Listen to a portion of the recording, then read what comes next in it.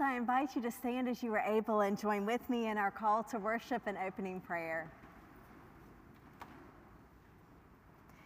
The grace of the Lord Jesus Christ be with you. Let us pray.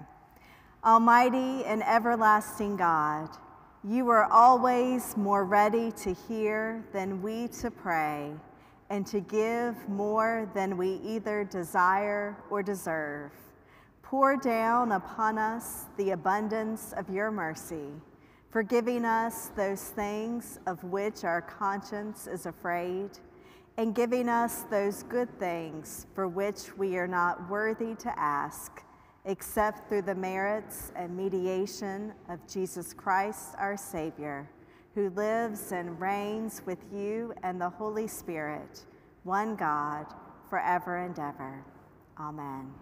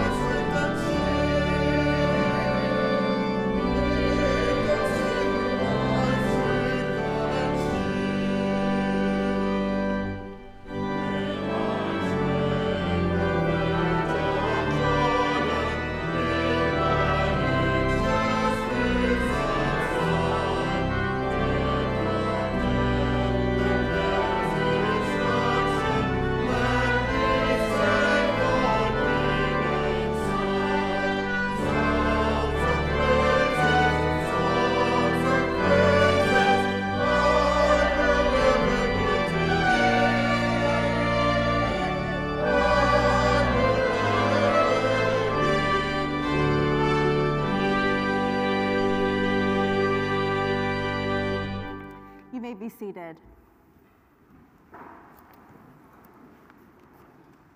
In our prayer of confession, let us now take a moment to pray in silence, to confess to the Lord all that is on our heart this day. Let us pray.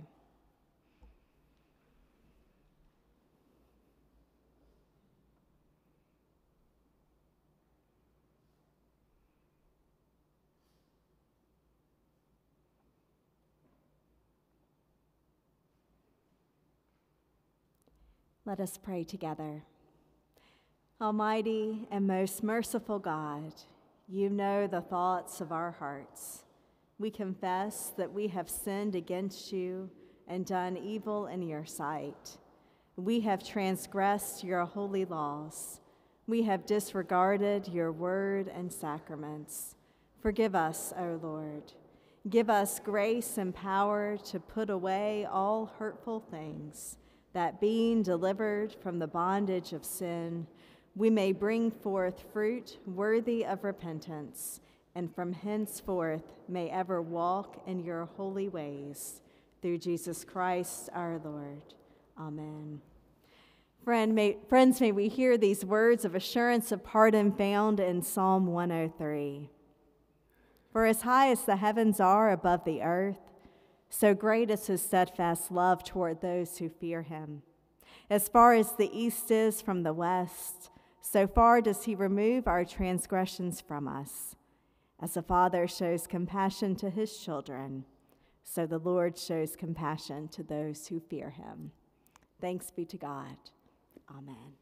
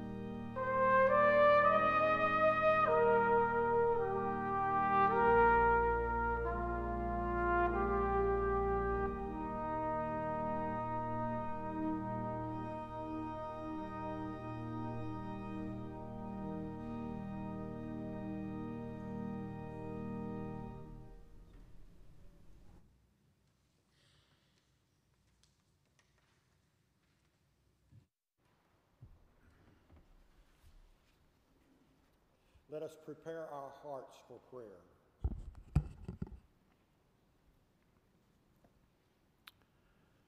Gracious and all-powerful God, we come before you in prayer, not in our own name or power, but in the name of Jesus Christ and the power of the Holy Spirit.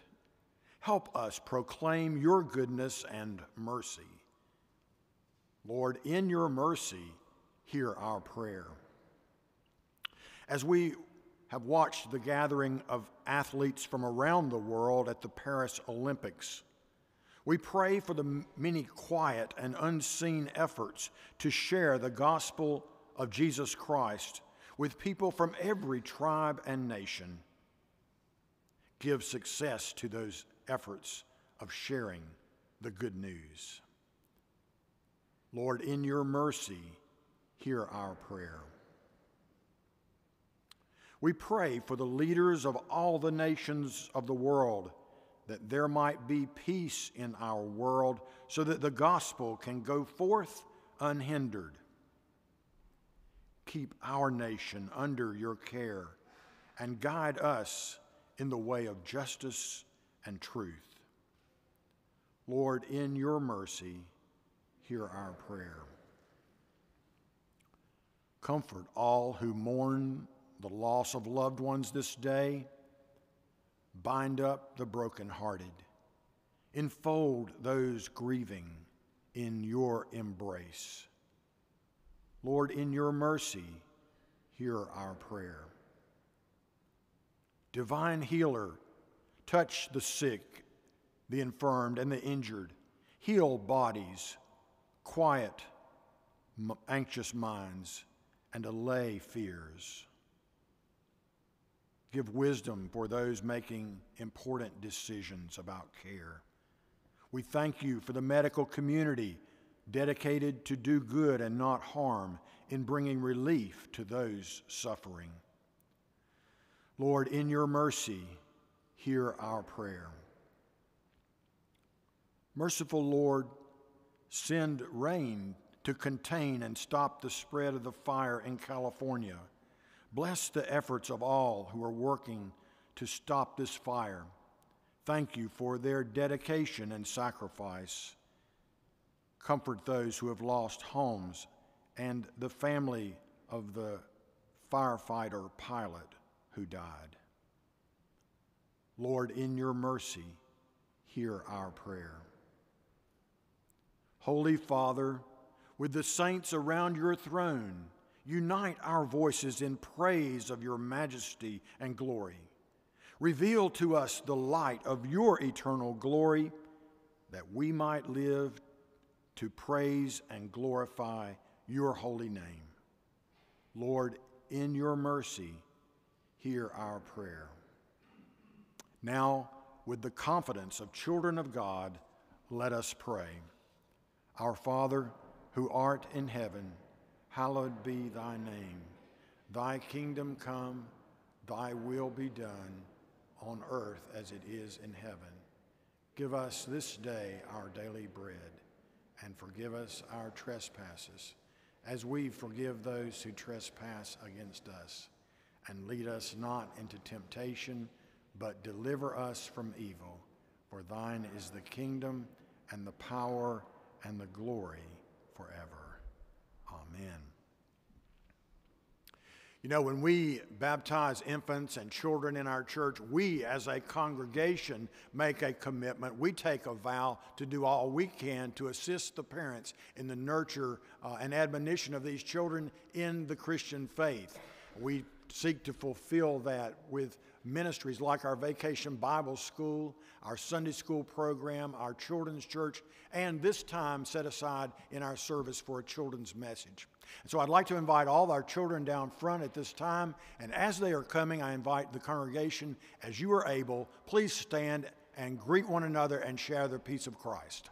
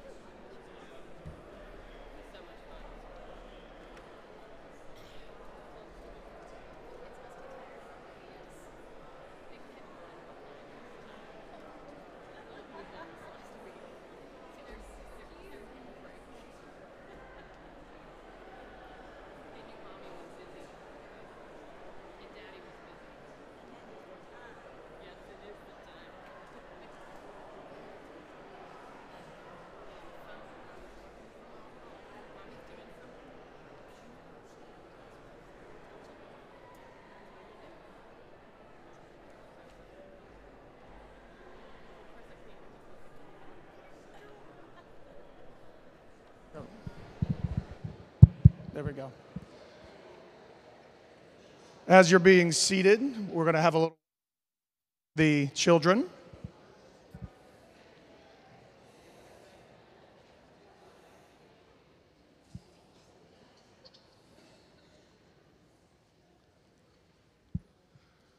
Good morning, church. Good morning, children. I recognize all of you, as 3 of them are mine, and I claim Miriam. She's a really sweetheart, too. Did y'all have fun at Bible school? I think that's where everybody's at. They're taking a little break off from this. There was a bunch of kids in Sunday school this morning, so that's all right. All right, we're going to do a little lesson this morning. See, I'm going to ask you guys a question. Have you ever heard somebody come and ask mommy or daddy, hey, how are the kids doing? And we respond with, they're growing like weeds. You ever heard us say that? How many of you guys have out there have ever said that? Probably about every hand in the bunch. Why do we say that? It's because weeds grow really, really fast. Really fast. And you guys, like a blink in my eyes, have grown from tiny to how you are now. But how does it happen? You know that at some point you're going to stop growing when you get to be 18 or so. Okay? But do you know what keeps growing after you hit adulthood? What do you think? Your heart? Well, your heart stays the same, so let's hope it doesn't get too big. But we can always have a spiritually big heart, right? How about your hair? Your hair is going to constantly grow, yes, because I cut your hair all the time. Your fingernails, your feet, hopefully your feet stop at some point. I had big feet until I got to be about 18. I grew into them finally. What, your nose? No, not your nose. But your muscles will grow if you train them, and your faith will also grow. If you study the Word and you learn about Jesus, and you come to church and you be involved with things, your spiritual faith will grow. And your mental faith grows as you go to school and you read the books and you learn about reading, writing, and arithmetic and all that stuff. Your mental strength and your mind will grow and expand. But there's one more piece that will always grow. And you guys know there's another thing in your life that's always going to grow. And that is the body of Christ, which is all these people out here that love Jesus. They have joy in the Lord. And as you guys get older and you learn more and more about Jesus, and as you guys grow more and more, the body of Christ will also grow. So that's kind of a fourth piece to your growth in your life. Okay? So let's praise God and thank you every day that we are going to constantly grow, even when we get to adulthood, to be strong, smart, and most importantly, filled with the love of Jesus. Amen? Let us pray. Father God, we love you so much. We just thank you for these children. None of us are perfect, but you love us anyways, and your grace just abounds in our lives. Lord, I ask that you guide us and direct us all the days of our lives. Give us strength, give us hope, and give us the tools and resources to raise these children in your way. In the holy name of Jesus, amen. Thank you, friends, for worshiping with us today at Wesley. We are so delighted by your presence, and we know that it is God that calls us together for worship on each Lord's Day. If you're visiting with us this morning, just please know that we're exceptionally delighted by your presence. And if you're visiting with us this morning, know that there's some visitor bags back in the narthex as you exit, and there's free gifts and information in those visitor bags for you. I hope that you'll pick one of those up as you exit after the service.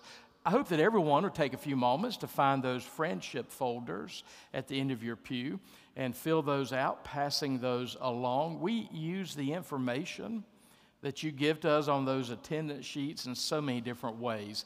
We want to cultivate relationships here at Wesley Memorial Church, and the information that you give to us on those attendance sheets helps us to do that.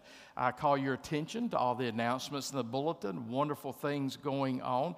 Pay attention to camp meeting month. I'm going to go shopping this week for an Hawaiian shirt. I don't own one, but people are telling me about Dillard's. They're telling me about Goodwill, but I'll find me a cheap Hawaiian shirt. But remember camp meeting month coming up. We want you to be comfortable during the month of August. Also take notice of an amazing weekend we'll celebrate August 17th and 18th. That's where our new hymnals, our new Bibles will show up in the pews, and that'll have a little impact on some of our worship liturgies. And we'll also be opening our expanded and renovated Wesley Memorial Museum historical room, but you read about that in your bulletin. I hope you think about keeping that weekend free. We'll have something on Saturday and something on Sunday, August 17th and 18th.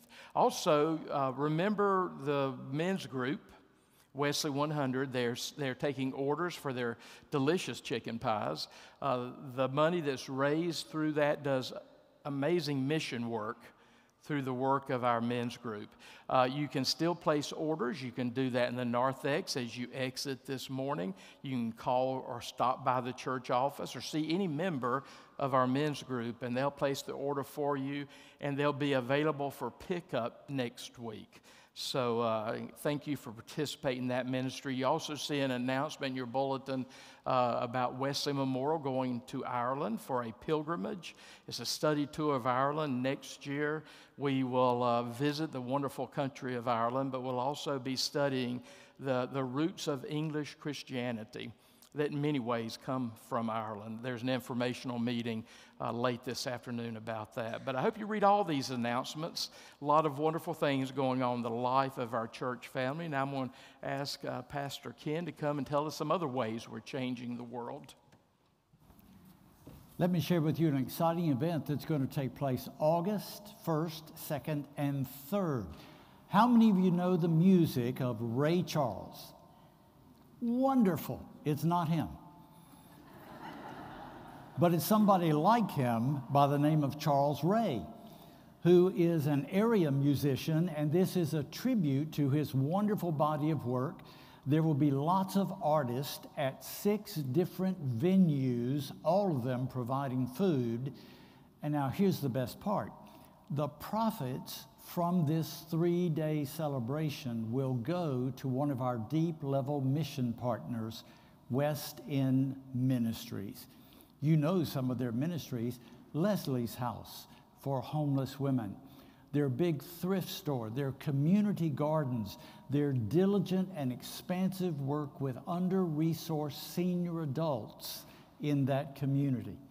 So it's a wonderful way to have some fun for you and your spouse, if you're married, your +1, your kids, and it will benefit one of our deep-level partners. So thank you in advance. The second thing is I've been struggling a bit trying to find the words to describe what took place last week on this campus, as 130 boys and girls came and were nurtured, instructed, loved, and cared for by some 50 adults, middle high and senior high youth for Vacation Bible School.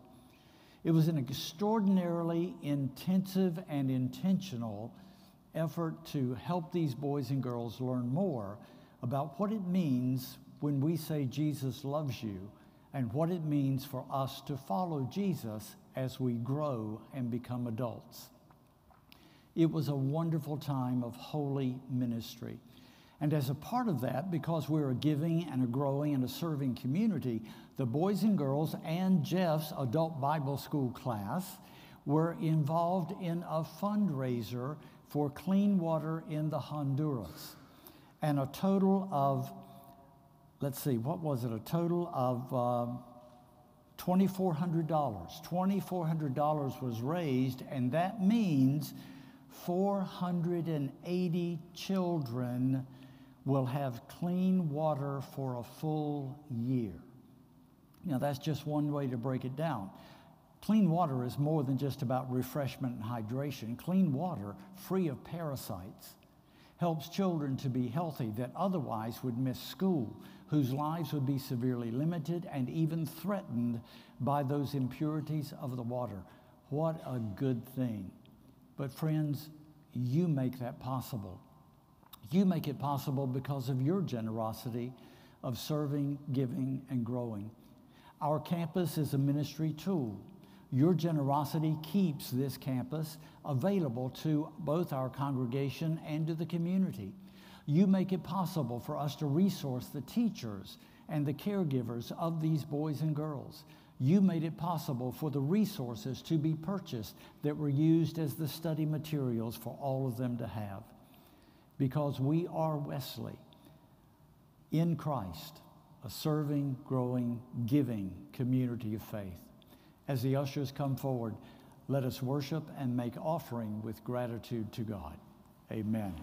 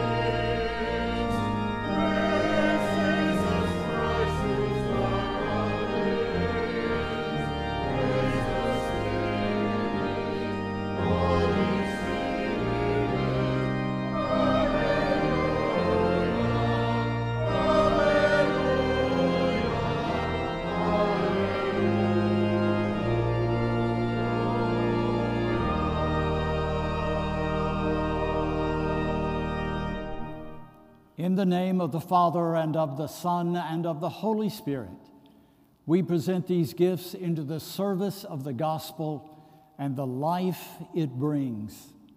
Amen.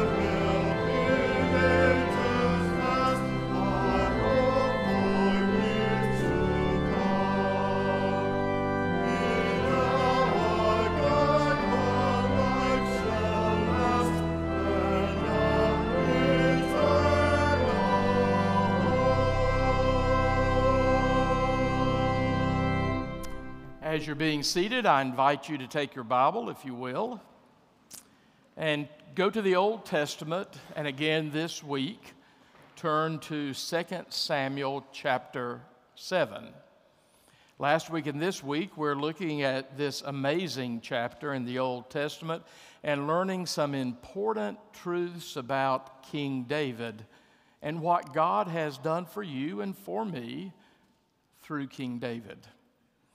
So we're looking at chapter 7. Last week, we looked at the beginning of chapter 7 through the end of verse 11. Last week, perhaps you remember that David was led in his heart to try to do something for God, and it became a great disappointment for David. So we looked at disappointment last week. This week, as we finish out chapter 7, we're going to look at the promise that's given to David and to us. So with your Bible open before you, I invite you to join me in prayer.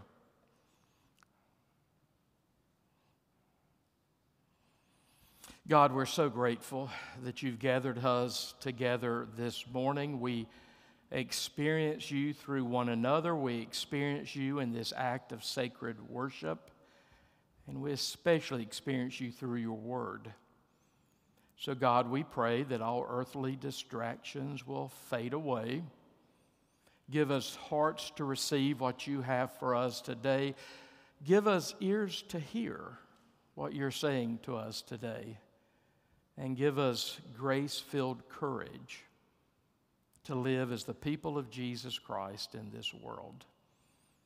In his name we pray. Amen. So last week, the first 11 verses of chapter 7, we saw that David, after he was given rest from all of his surrounding enemies, that was a gift from God, and after he had his home, his house built, a glorious palace there in the city of David, Jerusalem. It was built with cedars of Lebanon. King Hiram of Phoenicia helped him build his glorious palace. And I can just imagine that David one evening was looking out of his glorious palace, and he remembered that the Ark of the Covenant, that object that signified the presence of God with the people, was still residing in a tent just like it had from the time it was built during the wilderness wanderings of the Israelites as they left Egypt. It was still yet residing in that tent. So David, during this time of peace that God had given him, decided it wasn't right for him to be in this amazing home and God's Ark of the Covenant to still be in a tent. So he decided that he wanted to build a temple for the Ark of the Covenant, to house the presence of God there in the midst of the people. And his prophet Nathan told him to do everything that's in his heart, told that to David. But then that night, God showed up and had a chat with Nathan and told Nathan to tell David that God did not want David to build that temple. And it was pretty clear in what God relayed to David that David was to be a military leader, a man of blood. He was to be a military leader. He was to continue making the lives of the people secure there in Jerusalem.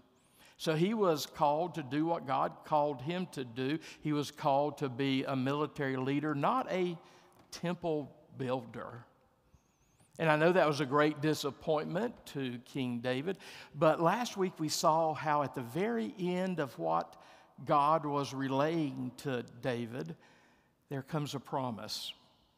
There comes an amazing promise. It's a great play on words. God says to David through Nathan, "You will not build me a house, but I will build you a house." Now, of course, we know from the text here in the story that the house that God was speaking of was a dynasty, was the line of the house of David. Just like you have the House of Windsor in England today, it was a dynasty. So God sent word to David saying, "I will not allow you to build me a house, but I'm going to build you a house." So with that, look at how the text continues, beginning at verse 12. "When your days, David, are fulfilled and you lie down with your fathers, I will raise up your offspring after you." Now, immediately, this is going to eventually be King Solomon, his physical offspring. So God is talking about immediate prophecy and future prophecy. "I will raise up your offspring after you, David, who shall come from your body, and I will establish his kingdom." Speaking of Solomon, "He shall build a house for my name." Notice it is Solomon who builds the temple. It's Solomon's temple. "He shall build a house for my name, and I will establish the throne of his kingdom." And here comes our word for the day: forever. Notice how often this word occurs in the text. "He shall build a house for my name, and I will establish the throne of his kingdom forever." Verse 14, "I will be to him a father, and he shall be to me a son." And if you're having a hard time following the prophecy here, let me just point out to you what I just read. That verse, that passage, occurs in the New Testament book of Hebrews, and is a reference to Jesus Christ. "I will be to him a father, and he shall be to me a son. When he commits iniquity," watch this, "when he commits iniquity, I will discipline him with the rod of men, with the stripes of the sons of men." Now, speaking of iniquity, that wouldn't be Jesus Christ, so maybe this is speaking immediately of the kings that would come from David, like Solomon and the line of the king of David, the earthly physical kings. But perhaps for your consideration, I will mention to you that can be translated, instead of "when he commits iniquity," you can translate it, "when the guilt is laid on him. I will discipline him with the rod of men, with the stripes of the sons of men."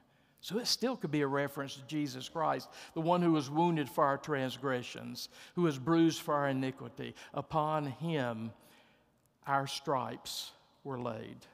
So that could still be Jesus. Verse 15, "But my steadfast love will not depart from him." You see the unconditional nature of the covenant with David. God makes a covenant here in this chapter with David. It's an unconditional covenant, which means it is eternal, regardless of what happens on the human side. So he makes this unconditional covenant. But my steadfast love will not depart from him, David, as I took it from Saul. Remember Saul, the predecessor of David, whom I put away from you. And your house and your kingdom shall be made sure, and here's our word again, forever before me. Your throne shall be established forever. In accordance with all these words and in accordance with all this vision, Nathan spoke to David. Now watch David's response to learning about the gift of the house that God will build for him, David. Verse 18, then King David went in and sat before the Lord. So he went to that tent where the Ark of the Covenant was. He sat before the Ark of the Covenant, sat before the Lord and said, notice David's prayer. I'll just read it. That's what finishes out the chapter. Notice David's prayer. It's the book of Psalms. It's the prayers in the Bible that teach us how to pray. It's the book of Psalms, mostly written by David. It's the book of Psalms, the prayers in the Bible that give us language for prayer. That's where we go to enter our school for prayer. So pay attention to David's prayer. He's before the Lord and he begins to pray. Who am I, O Lord God, and what is my house that you have brought me thus far? And yet this was a small thing in your eyes, O Lord God. You have spoken also of your servant's house for a great while to come. And this is the instruction for mankind, O God. Notice David's humility. This is King David. He had his moments when he wasn't greatly humble. But right here before God, seated before God praying, as he reflects on the gift of an ongoing line or dynasty, you see his humility. Who am I, O Lord God? You see his humility. He continues to pray, verse 20. And what more can David say to you, God? For you know your servant, O Lord God. That was both a comfort to David, I'm sure. It was also rather frightening to David, as it is for you and me. God knows us better than we know ourselves. And I hope that's a comfort. God knows us better than we know ourselves, but the one who knows us best loves us most. And that's what David is saying here.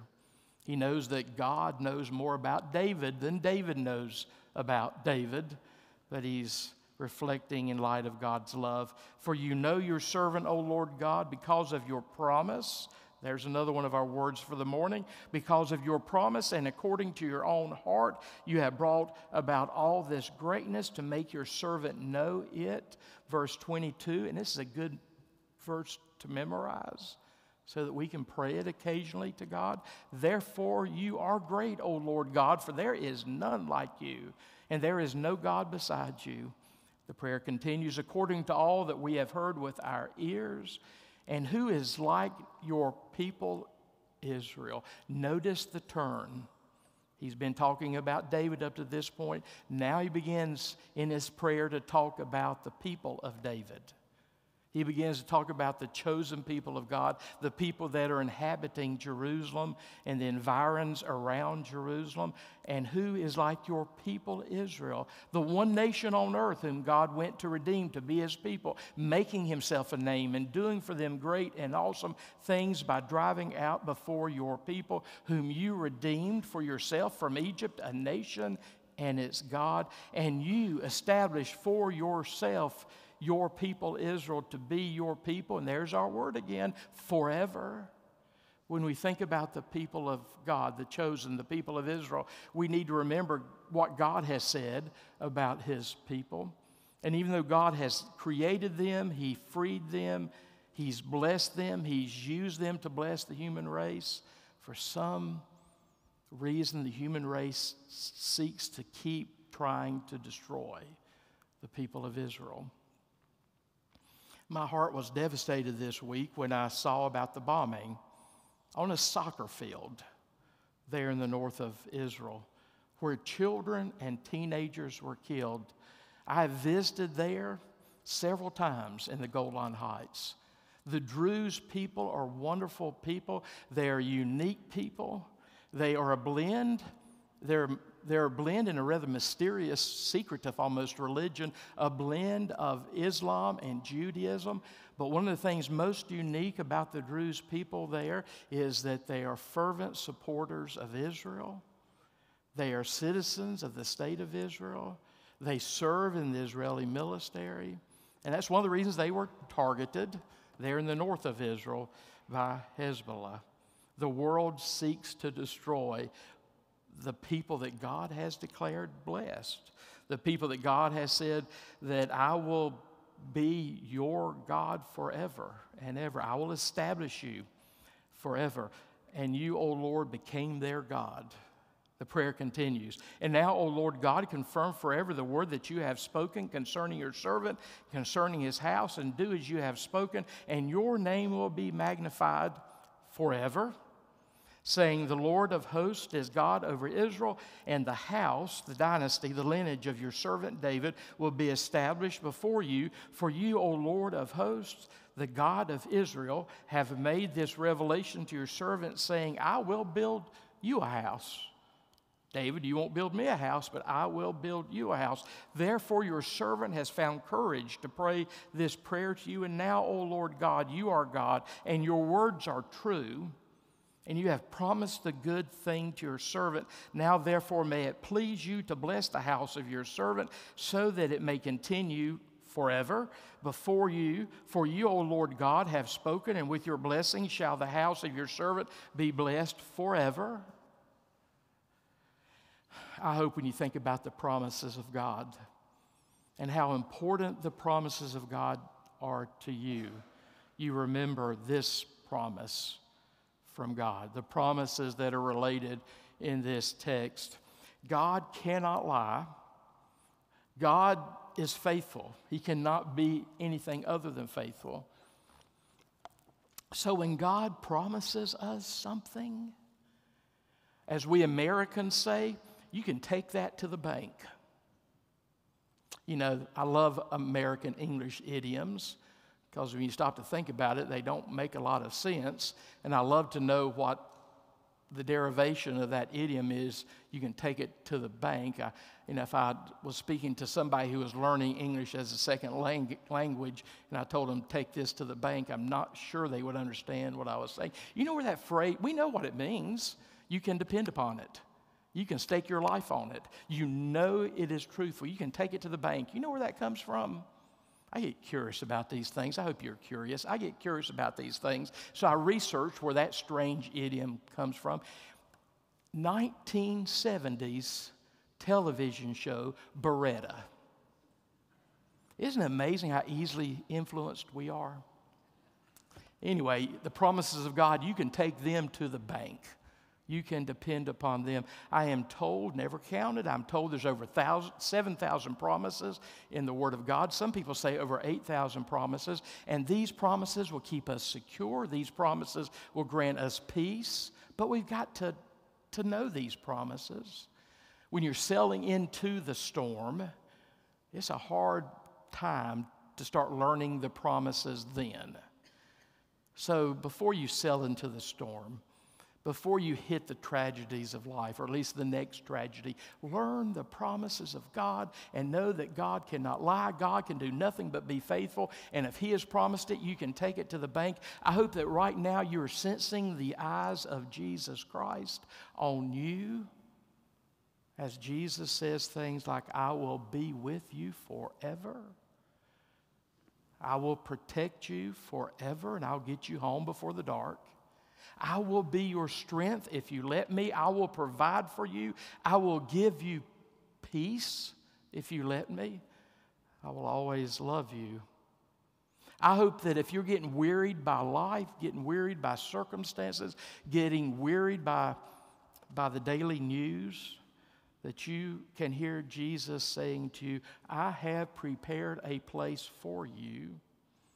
A prepared place. And if I have prepared a place for you, I will come again and receive you to myself. And I hope that you hear the one seated on the throne saying, behold, I make all things new. I hope that you hear the one seated on the throne, the Lamb upon the throne, saying to you this morning, the kingdoms, plural, the kingdoms of this world shall become the kingdom of our God and His Christ. That day is coming. There's so many wonderful promises, but I hope that you remind yourself that perhaps the greatest of all promises is the promise that through David, through the line of David, will come the Messiah, will come our Christ, will come our deliverer, and through him, someone will be seated on the throne of David forever. He'll be ruling forever. If you just look at the physical, biological descendants of David, there's no one on the throne today. So you could say God lied, but God cannot lie. So the descendant of David that's ruling today and will rule forever, his name is Jesus. He is ruling. Don't ever let the world confuse you as to who is ruling today. The Bible kept prophesying that Jesus would be this one who would come to rule. Genesis 3:15, that's the first proclamation of the gospel. Go look it up sometime. It's where God says to the woman, says to the serpent, after the serpent had tempted the woman, I will put enmity between you and the woman, and between your offspring and her offspring. He shall bruise your head, but you'll just bruise his heel. So in that first proclamation of the gospel, Genesis 3:15, we learn that the one to come will be human, will be an offspring of woman. Genesis 49:10, when Jacob is blessing the tribes of Israel, when he blesses his son Judah, he says, the scepter, that belongs to a king. The scepter will never leave your tribe. And of course, Judah and Benjamin were part of the kingdom of Judah. And that's David's tribe. And of course, Micah 5:2. We usually read these kind of texts at Christmas. Micah 5:2 says that this one to come who will rule forever, this one to come will be born in the city of David in Bethlehem. So that's why at Christmas we read that hymn that Isaac Watts wrote. It's a paraphrase of Psalm 98. He Christianizes Psalm 98 in an amazing way, and we love to sing that hymn. Joy to the world, the Lord is come. Hope you've noticed over all of your Christmases, it's not joy to the world, the Lord has come.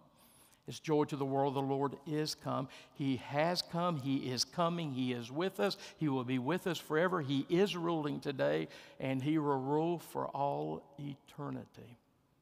And we're the people on planet Earth wise enough to receive His kingship and to bend our knee and bow our heart before Him. Amen.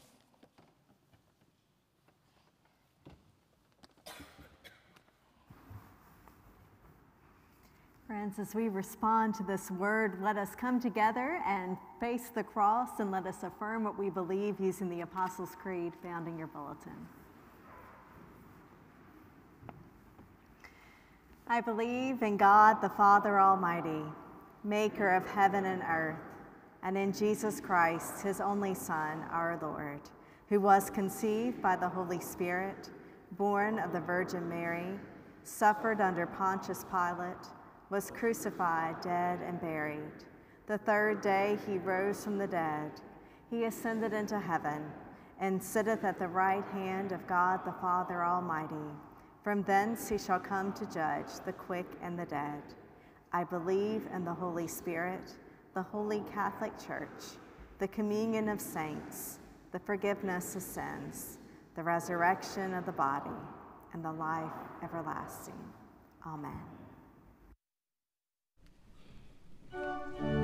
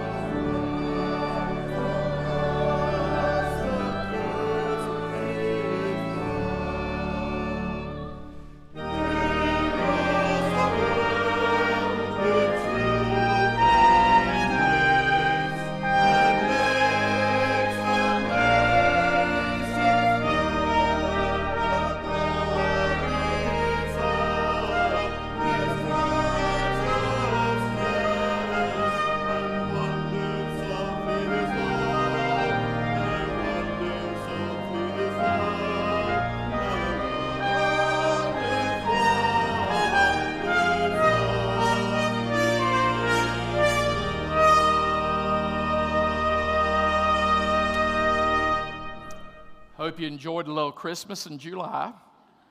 But this serves as a reminder that for us, Christmas is not a date on a calendar. It's a way of thinking. It's a way of viewing the world around us, and it's a way of life. So now, friends, go forth into the world to show the world what a life looks like that has bent the knee before King Jesus and has bowed the heart before King Jesus.